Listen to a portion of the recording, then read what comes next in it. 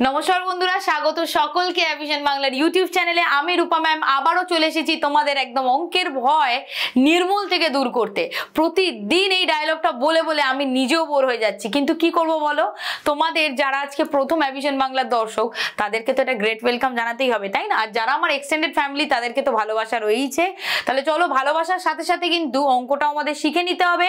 আমাদের যে চ্যাপ্টারটা চলছিল সেটা হচ্ছে পার্সেন্টেজে যে পার্ট 3, তো পার্ট 2 অবধি আশা করি তোমাদের বোঝা গেছে, কিংবা হোমওয়ার্কগুলো যারা করোনি তাদের পক্ষে মানে তাদের জন্য কিন্তু আমি একটু রেগেই আছি বলতে পারো। কেননা ইচ অ্যান্ড এভরিডে আমি যেমন প্রতিশ্রুতিবদ্ধ যে তোমাদের অঙ্ক শিখিয়েই যাব, তেমন তো তোমাদেরও হোমওয়ার্ক করতে হবে, তাই না? তাহলে চলো আমাদের থার্ড পার্টটা শুরু করি, যেটা একটু মডারেট লেভেল আগের দিনের তুলনায়। প্রথম কোশ্চেন চলে এসেছে, দেখো কি বলেছে, কোন পরীক্ষায় পাস নম্বর 40%। তাহলে তুমি ধরো একটা পরীক্ষা দিয়েছো, যেমন ধরো আমরা ক্লাস 9, 10 হ্যানা তানা দিই, তাতে পাস পার্সেন্টেজ, যদিও বা এখনকার পরীক্ষা নিয়ে কিছু না বলাটাই শ্রেয়, এখন তো আবার পাস ফেলি নেই সেভাবে। তাহলে 40% কি হয়েছে, পাস করেছে, মানে পেলেই পাস করবে। তো যদি কোনো পরীক্ষার্থী 140 নম্বর পেয়ে 20 নম্বরের জন্য ফেল করে, তা কোশ্চেনটা বলার আগে কোটেড আর করে একটা কথা বলে দিই, এই সমস্ত পার্সেন্টেজের কোশ্চেন বা অ্যারিথমেটিকের কোশ্চেনে এই ধরনের মিথ রাখবেই না যে পরীক্ষা মানে 100 নম্বরের পরীক্ষা হবে, ঠিক আছে? এই যে 140 নম্বরের কোশ্চেন দেখে অনেকেই, আমি যখন ক্লাসে অফলাইন ক্লাস নিই সেক্ষেত্রেও স্টুডেন্টরা বলে, ম্যাম 140 নম্বরের পরীক্ষা এটা আবার হয়? কেন হবে না? মানে পরীক্ষা মানে 100 নম্বরে, এই মিথ্যা রেখো না। তাহলে কেউ একটা 140 নম্বর পেয়েছে, ভালো কথা, সে আবার 20 নম্বরের জন্য ফেল করে গেছে। তাহলে যদি 20 নম্বরের জন্য ফেল করে গিয়ে থাকে, তাহলে যদি 20 বেশি পেত তাহলে সে কি হতো, পাস করতো, মানে 160 পেলেই সে পাস করতো। তার মানে এটা হচ্ছে কি পাস মার্ক, তাই তো?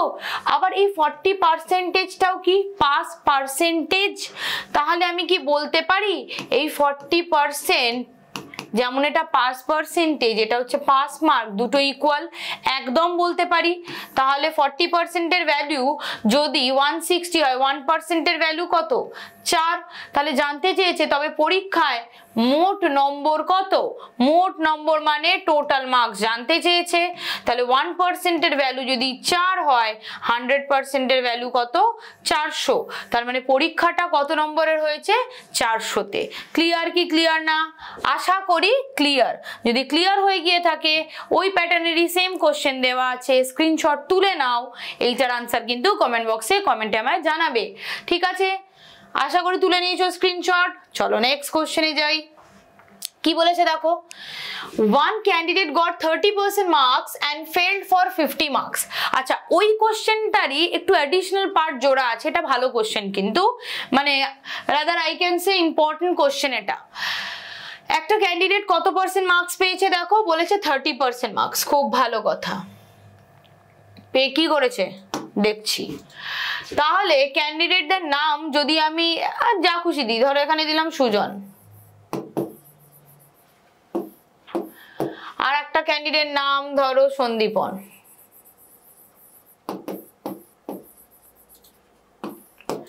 ঠিক আছে?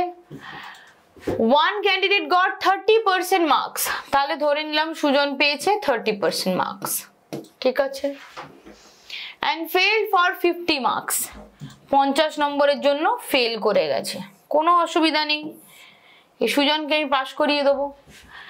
and another candidate যার নাম দিয়েছি সন্দীপন, কত পেয়েছে, 42 মার্কস, খুব ভালো কথা, 42%। আর পাস মার্কের থেকে কত বেশি পেয়েছে, 10 বেশি পেয়েছে। তাহলে বেশি মানে আমাকে প্লাস সাইন দিয়ে একটা ওই ইন্ডিকেটরটা জ্বালিয়ে দিতে হবে। এবার একটা কথা বলো, এই যে ক্যান্ডিডেট আর এই যে ক্যান্ডিডেট, তাহলে সুজন আর সন্দীপনের মধ্যে ডিফারেন্স কত মার্কসের, সেটা হচ্ছে 12%, তাই তো? 12%। আচ্ছা, ডিফারেন্স মানে কি, বড়টার থেকে ছোটটা বাদ দিয়েছি, তার মানে 42 থেকে 30 বাদ দিয়ে দিয়েছি, 12%। তেমনি ওদের মার্কসের ডিফারেন্স কত, এখানে বড় কোনটা, -50 না +10? ডেফিনেটলি +10। তাহলে 10 থেকে যদি +10 থেকে যদি -50 বাদ দিই, সেই ছোটবেলায় মাইনাসে মাইনাসে প্লাস, তাহলে 10 আর 50 যোগ করে কত হয়ে যাবে, 60। এবার দেখো এইটা কি বেরিয়েছে বলো তো, ডিফারেন্স বিটুইন টু, মানে এটা হচ্ছে পার্সেন্টেজের ডিফারেন্স, এটা হচ্ছে মার্কসের ডিফারেন্স। তাহলে আমি কি বলতে পারি যে 12% ইজ ইকুয়ালস টু 60 মার্কস? একদম বলতে পারি। তাহলে 12% ইজ ইকুয়ালস টু যদি 60 মার্কস হয়, 1% ইজ ইকুয়ালস টু 5 মার্কস, বলতে পারি, একদম পারি ম্যাম। এবারে জানতে কি চেয়েছে, পরীক্ষার মোট নাম্বার। ব্যাস সিম্পল ওয়ে, মোট নাম্বার মানেই কি 100%। তাহলে 1% এর ভ্যালু কত? 5 মার্কস। তাহলে 100% এর ভ্যালু কত? 5 into 100, দ্যাট ইজ 500 মার্কসের এক্সাম হয়েছিল। Option number B. বোঝা গেল? শুধু এইখানটা মনে রাখবে, এটা অনেকেই কি করে দেয়, 50 থেকে 10 বাদ দিয়ে 40 করে দেয়। নো, বড়টার ডিফারেন্স মানেই বড়টার থেকে ছোটটা বাদ দেবো, তাহলে 10 থেকে 50টা মাইনাস করতে হবে, কিন্তু এটা -50 আছে, তো মাইনাস করলে আমার কত বেরিয়ে যাবে? 10 মাইনাস -50 মানে প্লাস, ঠিক আছে, 60 হয়ে যাবে। আশা করি কোনো ডাউট নেই। নেক্সট কোশ্চেন, এটা তোমাদের জন্য হোমওয়ার্ক, একটু চেক করে মানে স্ক্রিনশট তুলে নাও। চলো কোশ্চেন নাম্বার 5।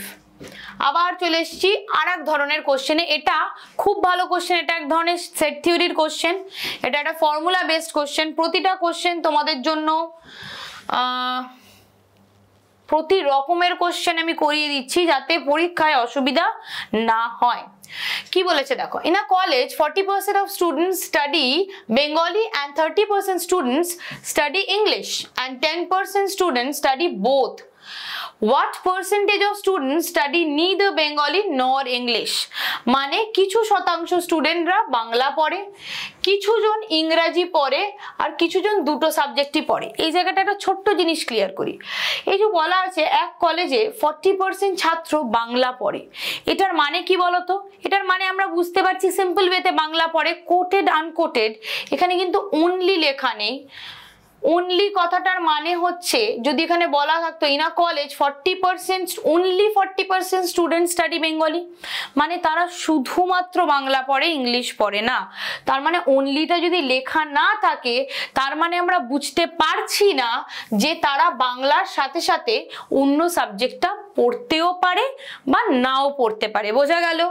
আচ্ছা, এটা যখন আমরা সেট থিওরি করাবো, এটার পুরো ডিটেলস করাবো, কিন্তু ইনিশিয়ালি বলি এখানে কি কি বলেছে, 40% বাংলা পড়ে, ভালো কথা, মানে ইয়েস, এগুলো সব ইয়েস ডেটা। 30% কি পড়ে, ইংলিশ পড়ে, আর 10% কি পড়ে, বোথ পড়ে, তাই তো? তিনটেই ইয়েস ডেটা আছে, তিনটেই ইয়েস ডেটা আছে, আর চাইছে হচ্ছে নো। তিনটেই ইয়েস ডেটা আছে আর চাইছে হচ্ছে নো। তাহলে যদি আবার যদি তিনটে নো ডেটা থাকতো আর চাইতো ইয়েস, তখন ওই ফর্মুলাটা ইউজ করতে পারতে। তাহলে ফর্মুলাটা কি? ফর্মুলাটা হচ্ছে দেখো, 100 minus x plus Y minus Z. তো এক্সটা কি 40%, ওয়াইটা কি 30%, জেডটা হচ্ছে বোথ। মনে রাখবে জেড হচ্ছে both. X and Y are the single subject, আর জেডটা কি ডিনোট করছে, বোথ সাবজেক্ট। জেডটা কি ডিনোট করছে, বোথ সাবজেক্ট। তাহলে এখানে আমি বলতে পারি 100 মাইনাস, এটা হচ্ছে যে আনসারটা বেরোবে, এটা কিসের, নিদার পার্সেন্টেজটা বেরোবে। 100 মাইনাস কি করবো, এক্স এর ভ্যালু 40, ওয়াই এর ভ্যালু কত 30, বোথের ভ্যালু হচ্ছে 10। তাহলে 100 মাইনাস 40 মাইনাস 30 প্লাস 10, তাহলে 100 আর 10 মিলে 110, সেখান থেকে 70 বাদ গেলে কত, 40% ছাত্রছাত্রীরা আছে যারা কিনা বাংলা বা ইংরেজি কোনোটাই পড়ে না। ক্লিয়ার? তার মানে এখান থেকে একটা ডেটা ক্লিয়ার হলো। সবগুলো যদি ইয়েস দিয়ে দেয় তখন নো এর ডেটা বার করতে পারো এই ফর্মুলা দিয়ে, কিংবা যদি নোর ডেটা দিয়ে দেয় তখন ইয়েস এর ডেটা বার করতে পারবে। আবার মাঝে মাঝে ঘুরিয়ে মজা করে কিরকম দেয় দেখো, যে ইংলিশ পরে ধরো বলে দিল 40%, ম্যাথস পরে হচ্ছে এত পার্সেন্ট, আর এত পার্সেন্ট হচ্ছে কিছুতেই পড়ে না। যদি এটা না বলে দিত, হঠাৎ করে এটা না বলে দিত, তাহলে ম্যাম ফর্মুলাটা কি করে ব্যবহার করব? ওরে বাবা, যদি 10% বলতো পড়ে না, তার মানে 90% পড়ে, ঘুরিয়ে নেবে। মানে যা দেবে তুমি সেটাকে ঘুরিয়ে নেবে, তুমি তোমার মতো ছাঁচে ফেলে অঙ্ক করবে। যদি না দিয়ে দেয় তুমি তাকে হ্যাঁ করে নেবে, দেন ইয়েস এর ডেটা চলে এলো। ফর্মুলাতে ব্যবহার করে নেবে, চলে আসবে। তো আশা করি বোঝা গেছে। যখন বোঝা গেছে, এটা হচ্ছে তোমাদের জন্য হোমওয়ার্ক। স্ক্রিনশট তুলে নাও, স্ক্রিনশট তুলে নিলে হোমওয়ার্কটা করতে পারবে। আর হোমওয়ার্কের শুধু বাড়িতে করো না, কেমন? আমাকেও তো দেখতে হবে আমি কেমন শেখাচ্ছি আমার ছাত্রছাত্রীদের। তো আনসারটা তো করবে নাকি, এবার কি ঘরে গিয়ে বলে আসবো? নেক্সট কোশ্চেন, কোশ্চেন নাম্বার 7 কি বলেছে দেখো, current population of a city is 148,877. If the annual growth rate is 6%, what is the population 3 years ago? 3 বছর আগের জনসংখ্যা কত? তাহলে 3 বছর আগের জনসংখ্যা কত যখন আমি জানি না, যা জানি না তা কার নামে দোষ বাবা? এক্স এর নামে। তাহলে ধরে নেবো 3 বছর আগে কি করব না, ওখানে জনসংখ্যা কি ছিল? এক্স। ঠিক আছে, আচ্ছা এরপর কি বলেছে, প্রতি বছর গ্রোথ হয় হচ্ছে 6%। তাহলে আমি প্রথম দিনের থিওরিতেই বলেছিলাম ইটসেলফ, যে কোনো নাম্বার ইটসেলফ হচ্ছে 100%। 6% বেড়ে গেছে, বেড়ে হয়েছে কত? 106। তার মানে এটা হচ্ছে ফার্স্ট ইয়ার, এটা হচ্ছে 1 বছর পরে হলো, এটা হচ্ছে 2 বছর পরে হলো, এটা হচ্ছে 3 বছর পরে হলো। তাহলে 3 বছর পরে এটা ফাইনালি যেটা হয়ে গেল সেটা তো গিভেন। সেটা কত? সেটা হচ্ছে তোমার 148,877। খুব ভালো কথা। এবার একে যখন কাটবো, কাটো, কত হচ্ছে? 2 দিয়ে কাটো 5, 3, এখানে কত? 20। এই হরিপদ, ভুল করলাম গো, এখানে হচ্ছে 50। এটাকেও কাটো, কাটো 53/50। এটাকেও কাটো, কত? 53/50। তার মানে x এর ভ্যালু কত হয়ে যাবে? x is equals to what? 148,877। ঠিক আছে, into 50 into 50 into 50 whole divided by 53 into 53 into 53। ঠিক আছে, তাহলে একটু যদি ভালো করে দেখো, এটা তো হচ্ছে 53 এর কিউব, 53 এর কিউব। এবার বলবে ম্যাম আপনি কি মুখস্থ করে এসেছেন? না বাবা, সত্যি বলি, একদম অনেস্ট কথা বলছি, আমি মিথ্যে কথা বলতেও পারি না। এই যে আমার কিন্তু একটু ডাউট হচ্ছিল, আগেই আমি অপশন দেখেছি যেখানে পয়েন্ট আছে কিনা। দেখো পরীক্ষার হলে কিন্তু একটু ক্লেভারলি বিহেভ করতে হবে, ঠিক আছে? এই যে নাম্বারটা যদি তোমরা না দেখে থাকো, দেখবে আমার চ্যানেলে শর্টসও দেওয়া আছে কিউব রুট কিভাবে ফাইন্ড আউট করতে হয়। আমি সঙ্গে সঙ্গে এটা মনে মনে কিউব রুট করলাম, যে এটা তো 5 এর কিউব অবধি যায় আর 7 আছে মানে 3, মানে এটা 53 এর কিউব। সিম্পল ওয়ে, মাঝে মাঝে সিম্পলিয়েস্ট ওয়ে বা স্মার্টেস্ট ওয়েও তোমাকে বিহেভ করতে হবে, মানে একদম গতানুগতিক ওয়েতে দেখি 53 দুগুণে 53 এই সেই এত কিছু করলে হবে না। এটা 53 এর কিউব, তার মানে পড়ে রইল কত? এটা হচ্ছে 50 ইন্টু 50 ইন্টু 50, 5 5 5 কত হয়? 125। 3টে শূন্য পাশে ভালোবেসে বসিয়ে দাও। তাহলে 3 বছর আগে পপুলেশন কত ছিল? this one। ক্লিয়ার কি ক্লিয়ার না? এবার দেখো এটা আগের বলেছিল, যদি পরের বলতো যে এখনকার পপুলেশন এটা প্রতি বছর 6% করে বাড়ছে, তাহলে কি হবে? তাহলে কি করতাম? ডাইরেক্ট এটার উপরেই 106 106 106 চার্জ করে দিতাম, ওটা ইজ ইকুয়ালস টু কিছু করার প্রয়োজন হতো না। ক্লিয়ার? তো এটা তোমাদের হোমওয়ার্ক, এটা তোমাদের হোমওয়ার্ক, এটা একটু স্ক্রিনশট তুলে নাও, ঠিক আছে? চলো নেক্সট কোশ্চেন, কোশ্চেন নাম্বার 9 কি দিয়েছে দেখো, if the length of a rectangle is increased by 20% and width is decreased by 10%, by what percent will the area changed? তার মানে একটি আয়তক্ষেত্র মানে রেক্ট্যাঙ্গেলের দৈর্ঘ্য আর প্রস্থ, লেন্থ আর ব্রেথ, যেটাকে উইথ বলা হয়, তাহলে লেন্থ বেড়েছে আর ব্রেথ কমেছে, তো আলটিমেট ইফেক্ট যাই হোক না কেন তার উপর এফেক্ট কি পড়বে? এরিয়াটা বেড়েছে কমেছে মানে আগের মতো সেম থাকবে না, এরিয়াটা চেঞ্জ হবে। বলেছে কত পার্সেন্ট পরিবর্তিত হবে, শতকরা কত পরিবর্তিত হবে। দেখো 20% বেড়েছে, 10% কমেছে। ফর্মুলা হচ্ছে কি দেখে নাও, ডিফারেন্ট পার্সেন্টেজ ইনক্রিজ ডিক্রিজ মানে এক্স স্কোয়ার বাই 100 এর এটা হচ্ছে ভাইস ভার্সা ফর্মুলা। এরকম তো ম্যান্ডেটরি নেই না যে সব সময় তোমার সেম পার্সেন্টেজে বাড়বে কমবে, এরকম তো নয়, ডিফারেন্ট পার্সেন্টেজও বাড়তেও কমতে পারে। যদি ডিফারেন্ট পার্সেন্টেজ বাড়ে কমে তখন তুমি এটা করবে যে ডিফারেন্ট পার্সেন্টেজ বাড়লে কমলে ফর্মুলাটা হচ্ছে x minus Y minus x Y by 100। তাহলে এক্স কি দেখো এখানটা একটু বুঝে করবে, হ্যাঁ। এক্স এর আগে কিছু নেই মানে কি আছে, প্লাস আছে। ওয়াই এর আগে কি আছে, মাইনাস আছে। তার মানে যেটা ডিক্রিজ হবে সেটা ওয়াই এর ভ্যালু, যেটা ইনক্রিজ হবে সেটা প্লাসের ভ্যালু। ক্লিয়ার? আর এখানে যে এক্স ওয়াইটা দেবে তুমি জাস্ট নর্মাল ওয়েতে বসাবে, কারণ এখানে মাইনাস পরিবর্তন করেই দেওয়া আছে, কিচ্ছু চাপের ব্যাপার নেই। এবার দেখো এখানে কি বলেছে 20% বৃদ্ধি, এক্স এর জায়গায় 20, ওয়াই 10 মাইনাস 20 ইন্টু 10 বাই 100। 0 0 কেটে গেল, 10 থেকে 20 থেকে 10 গেলে কত হয় 10 মাইনাস 2, তার মানে 8%। 8% কি ইনক্রিজ না ডিক্রিজ? Definitely increase. কি করে বুঝবো? যদি আমার আনসার প্লাসে আসে তাহলে ইনক্রিজ, যদি আমার আনসার মাইনাসে আসে তখন ডিক্রিজ। তাহলে অপশন সি। বোঝা গেছে?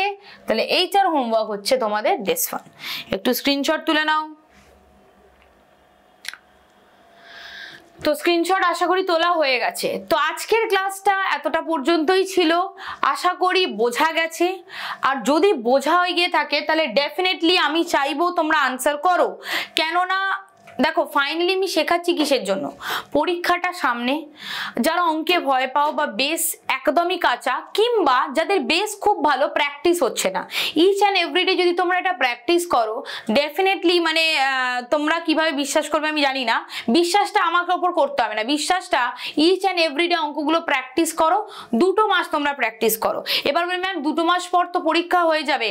আরে বাবা এই পরীক্ষাটা তো তুমি তোমার 100% দেবেই। এই পরীক্ষাটা ইন কেস দেখো প্ল্যান এ প্ল্যান বি নিয়ে চলতে হবে না, বাট সবকিছুরই নেগেটিভ আর পজিটিভ সাইডটা আমাদের জানতে হবে, ঠিক আছে? যদি এই পরীক্ষাটা না হয় কোনো অসুবিধা নেই, এই পরীক্ষাটার থেকে শিক্ষা নিয়ে পরের পরীক্ষাটায় কিন্তু আমাকে এফেক্টটা ফেলতে হবে। যদি এটা অঙ্ক পারো থামস আপ, কিন্তু ওভার কনফিডেন্ট হয়েও না, ঠিক আছে? যদি না পারো সেই কোথায় আমার ল্যাকটা হয়েছে সেই প্র্যাকটিসটা কিন্তু ইচ অ্যান্ড এভরিডে করো। 2 মাস পর তুমি নিজেই বুঝতে পারবে যে ডেলি অঙ্ক করার সুফল আর কুফল কি। কুফল কি একটু পাগল পাগল লাগবে, আর সুফল হচ্ছে চাকরিটা পেয়ে যাবে। তো আশা করি আজকের সেশনটা এই পর্যন্তই ছিল। ভালো লেগে থাকলে লাইক করো, বন্ধুদের সাথে শেয়ার করো। আমি কখনো বলি না শেয়ার করতে, বাট যদি ভালো লেগে থাকে শেয়ার করো। আর চ্যানেলটা যদি এখনো সাবস্ক্রাইব না করে থাকো, কি করছো, সাবস্ক্রাইব করে নাও, ঠিক আছে? তো পরের ভিডিওতে আবার দেখা হবে। ততদিন পর্যন্ত ভালো থেকো, সুস্থ থেকো আর পড়াশোনা করতে থেকো। Thank you so much.